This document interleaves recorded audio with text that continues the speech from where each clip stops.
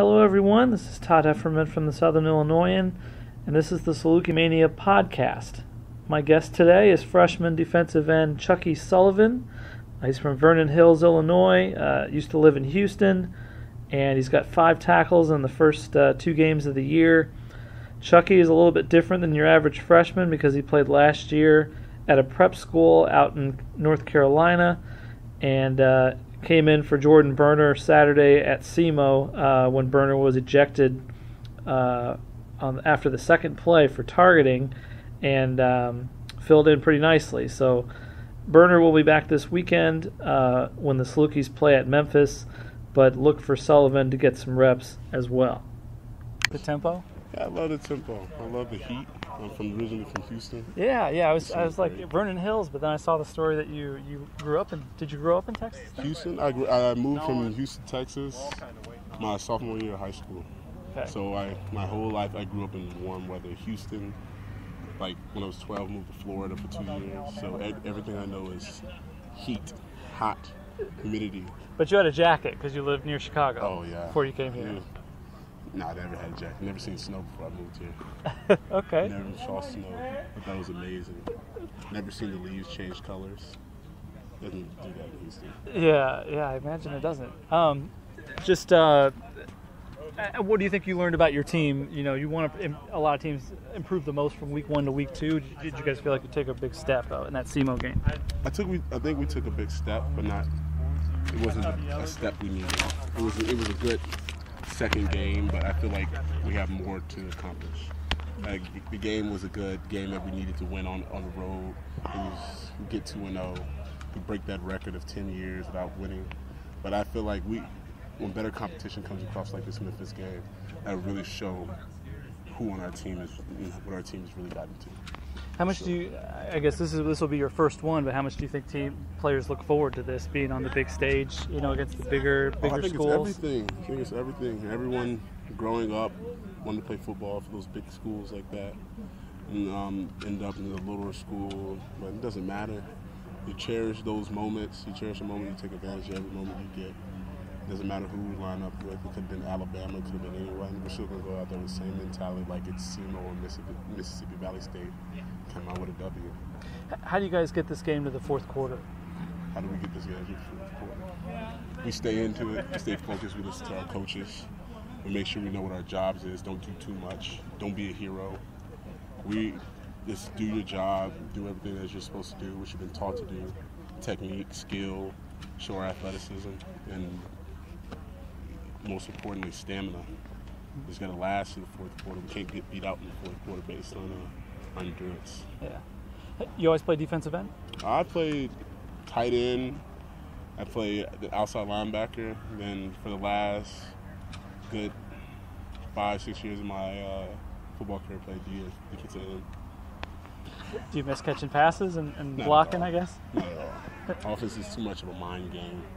Trying to break off with routes and all of that. I like the physicality of defense, the mindset you have to go out there and just lay it out all on the line. Not saying offensive players don't do that, but just a different mentality of a defensive player on the side. And just how do you think the defensive line has grown? We haven't seen you with Skinner yet. I thought he had a good training camp too, and Berner's come along, and Knighton had a great camp. I thought as well.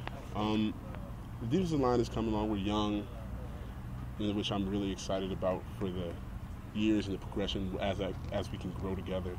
We're all gonna play together. God forbid if anyone goes down, the next man has to step up. Doesn't matter. But I'm in love with our defensive line, the people we have on it.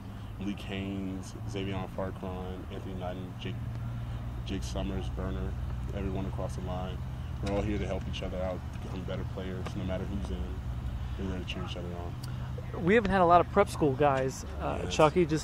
How did that come about for you? Was SIU on your radar before you went to the prep school? I was initially committed to Western Illinois out of high school, but my parents didn't like the school, Western Illinois, so they unenrolled me without my knowledge and sent me off to a prep school literally a week later without my knowledge. Got on North Carolina, never came back. I thought it was a horrible experience, but at the end of the day, I was being naive and just realized I needed that to grow as a person, grow as a player, to get where I am now. I'm blessed that my parents have sent me there. And I'm blessed that I'm here right now. A lot of people don't have this opportunity I have. So I gotta ask, what was that day like? You're at Western Illinois, and they say no. Not at Western. The day before I was supposed to report to Western Illinois, they came to me and they said, "We unenrolled you at Western Illinois. We're sending you to a prep school in North Carolina. Be ready. I know this is something you don't want to do. I know it's about to be a roller coaster. And had to only be there for 5 months, but at the end of the day, it would pan out better." And it actually did. I had more offers out of prep school than I did in high school. I was better willing, more eligible to play. It's a great opportunity I got. Do you feel like a true freshman, or do you feel like a sophomore? It depends on what. Because in prep school, we didn't play prep schools. We played JUCOs. We played college JV teams. We played Navy, University of Navy. Like, we played their JV team. Kids who had weight training. I was 18, just turned 18, playing grown men for the first time. Played Mount Union, the first starters. So when people say, "How do you feel?" You feel like a true freshman. I feel like a true freshman because it's my first opportunity on a bigger stage. But I feel like a sophomore, social-wise, how I go about my day, how I go about communicating with the team. It's like when I got here in the spring, that was my real freshman experience. But to now, I'm more of a sophomore. I'm more developed, have a better understanding of the game, and I'm blessed I came in January. I could have been redshirted. Your first name is Raymond. How did you get Chucky? My real name is Raymond Charles Sullivan III. Oh, okay. And my father, my grandfather, my grandfather went by Charles because of his middle name is Charles. My dad went by Rollo. It changes from Creole. And mine go by Chuck. They call me Chucky because Charles changes into Chuck.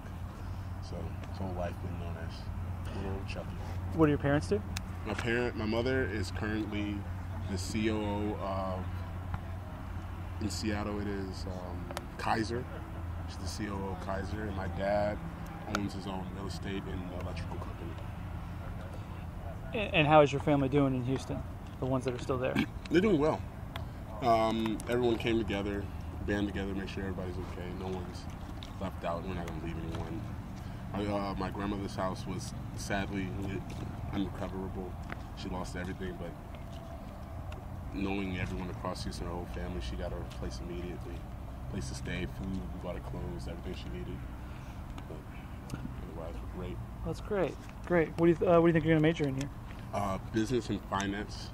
I love finance, and I either want to do a minor in Spanish or I'm still very undecisive about my minor. I want to take full advantage of the academics Southern Illinois has to offer and go out and make something of myself with my parents. Maybe take over my father's companies. You Bears guy or Texans guy or? Oh, good guy. Neither actually. I'm not I don't favor teams. I favor players.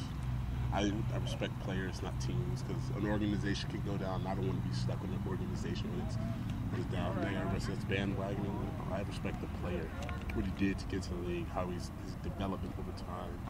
It's way more, and it's easier than favoring a team. So who did you favor growing up? Who did you try to model your game after? Oh, I love Von Miller. That's why I wear 58. I love Von Miller. He's a great player. Great explosion, game hips. J.J. Watt, relentlessness. Those are probably my two best favorite players. Just the drive they have. Probably my two favorite. What are you doing when you're not playing football? I'm usually studying because we have no other time but to study. Yeah. Or eating, trying to get my weight back up. Or I have a kitten. I found a kitten at the beginning of the summer. She's about the size of my hand, and I got her shots and raised her. I pretty much take care and relax my kitten all day. Who watches your kitten when you're out of town? I give them to some girls that live in the Point. They take care of her. She's fed. I'm probably going to give them to her Thursday after practice and make sure everything's good. Say goodbye to her. Love the kitten. What's his or her name? Her name is Cleopatra, but I call her Cleo. Cleo. I think that's all I got, man. Appreciate